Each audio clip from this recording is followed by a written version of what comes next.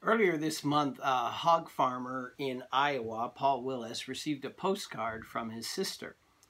And yes, people do still send postcards, but she mailed this one 33 years ago. That's why they call it snail mail. So Paul noticed that there was a postmark on the card from December of 1987, and then a second postmark from April 29th of this year. And he called the post office asking for an explanation for why it was late. And they blamed it on COVID-19. It seems that during this particular season, there's a lot of deep cleaning going on, a lot of machines and furniture being moved. And the best guess is that it fell behind a machine somewhere and was discovered in this process of deep cleaning.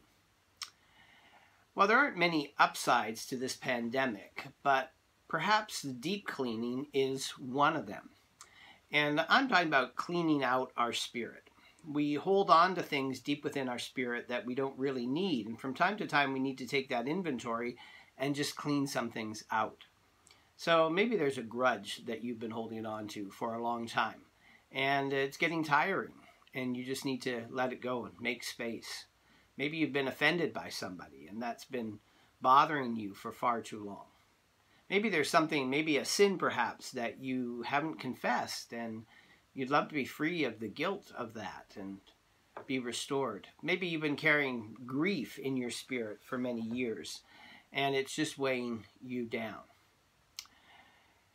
In 2 Corinthians, Paul is trying to restore his relationship with that particular congregation. There had been a lot of rumors flying around about things that he had done, and they had taken some offense, and some of it was real, but most of it was imagined, and there was just a lot of difficulty, and he was trying to set the record straight and restore a relationship with them. And he says in 2 Corinthians chapter 7, "Therefore, since we have these promises, dear friends, let us purify ourselves from everything that contaminates the body and the spirit,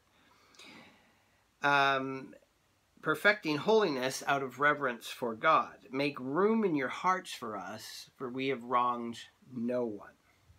The apostle is making the point that as long as we hold on to these perceived slights or real slights, we can't enter into healthy relationship with other people. As long as we hold on to those old reminders, those old postcards, we don't have room in our hearts for the people that God has placed around us, the people that we're called to love.